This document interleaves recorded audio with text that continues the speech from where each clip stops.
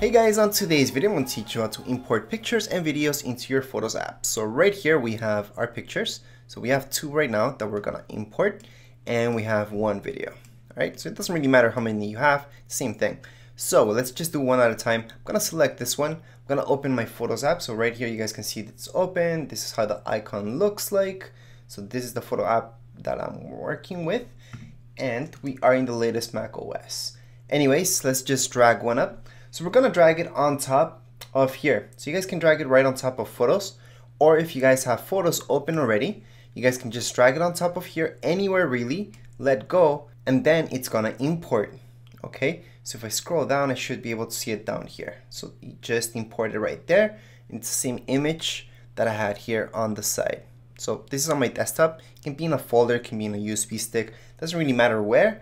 As long as you guys drag it right here, you guys should be good to go. So again, right here under the library, you guys will see the very first option. It says Photos. Just click right there on Photos. If you guys click there, you guys should be good. Again, you guys can drag any photo. So I'm dragging my photo on top of here, and I can just drop it.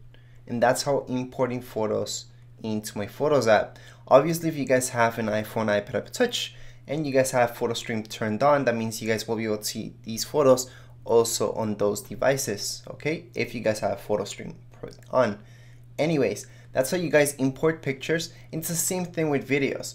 So if you guys want to import it another way, yes, you guys could drag the picture on top of here where it says Photos. You guys can also drag it on top of, let's say, down here we have albums, so you guys can drag it on top of there as well. And there's one more place that we can drag them on. So let's say I want to drag it on top of imports. You guys can also do that. So you guys will notice where you guys can actually import it to, because you guys will see that icon.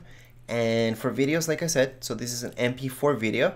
So that's how you know it's a video. It's an MP4. I'm gonna drag it right on top of here. Okay, under imports, and it's gonna import. So you guys can go into imports like I am right now, or Photos. Usually I tell people just to go to Photos so you know where you're importing it to, but it's the same thing. If you guys are importing to your Photos or imports, same deal. Alright, anyways, that's it for this video tutorial. If you guys have any questions, comments, you guys can write them down here in the comments area. Don't forget to subscribe and rate. Thank you.